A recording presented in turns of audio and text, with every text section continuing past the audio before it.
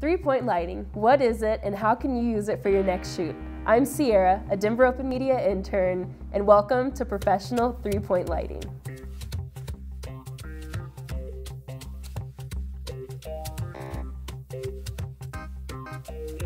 Three-point lighting is made up of, you guessed it, 3 points of light, all illuminating the same subject from 3 different angles.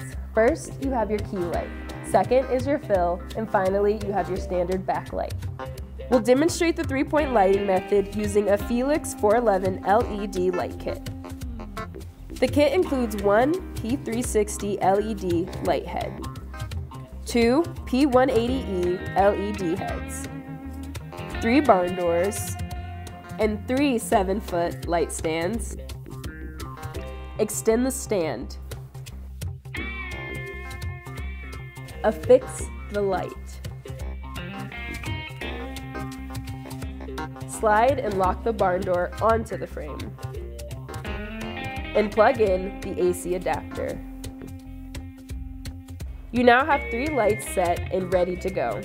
Combine these 3 sources will add depth to your subject. It will sort of give your 2-dimensional image a 3-dimensional feel.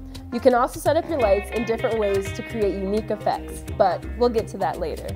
The first light you'll use will be the key light, so set that up first. And remember, it can be bright, so warn the person before you turn it on.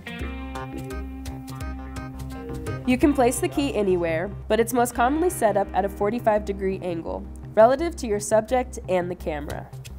Next, ignite your fill.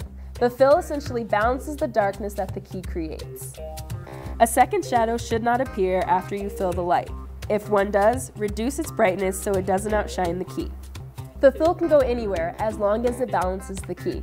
But a good rule of thumb is to set up your fill on the opposite side of the key, relative to your subject. Now it's time to complete the setup with the backlight. The backlight will cast a glow around your subject's outline, separating them from your background and creating that 3rd dimension we talked about earlier. Position the backlight behind your subject and be sure to keep it out of frame. If the backlight is too bright or too dim, it might cancel out the depth that the key light creates, so just turn it down as needed. There's also ways to get creative with this lighting. Try raising the key light so that it casts down on your subject, creating a more ominous tone for more intense scenes. Remember, three-point lighting can be used for any subject. Thank you for watching, and if you liked our video, please like and subscribe. And if you'd like to see more videos, please visit our page every other Saturday. Bye!